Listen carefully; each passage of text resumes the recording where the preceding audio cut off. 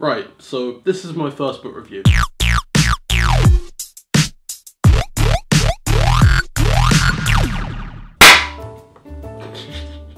That made a mess. You can't see what's down here, but my floor is completely covered in party poppers now, so that's always a good thing. Anyways, like I said, this is the first time I've made a video review of a book. And funnily enough, this is for a school project, so I guess I'm still yet to make a book review by choice. But you know what? If I hadn't have had to do this project, I wouldn't have read this. It's Professor Stewart's Cabinet of Mathematical Curiosities, and it's excellent. This book is essentially an amalgamation. Am I using that word correctly?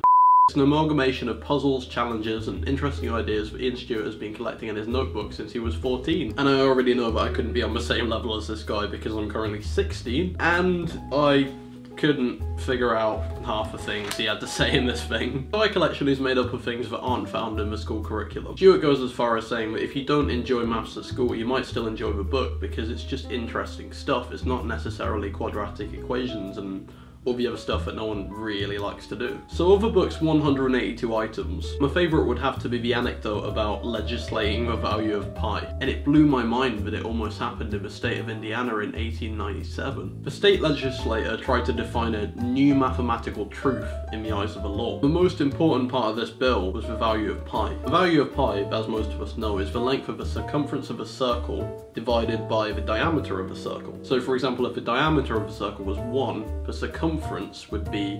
3.14159265, you know, pi. Some say,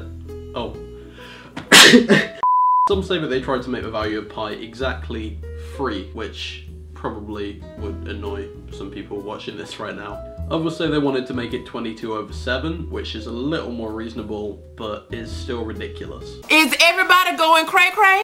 Either way, the legal value of pi minus the mathematical value of pi would equal 1 mathematically and 0 legally. This meant in the eyes of the law, 1 equals 0. So if a person committed 1 murder, they could say that they committed 0 murders. If you extrapolated that further, you'd find that if a person was arrested carrying $0 worth of drugs, street value, they would also be carrying $1 million worth of drugs. And nowadays they could receive a 25-year prison sentence, which is the minimum sentence for that kind of drug possession in the state of Indiana, and be put in prison for exactly 0 years. I thought that was bloody fascinating when I read that the first time, as with a lot of the other things in this book. So if this video has at all interested you, I would definitely recommend reading this book because I found it particularly interesting, and I imagine you would too.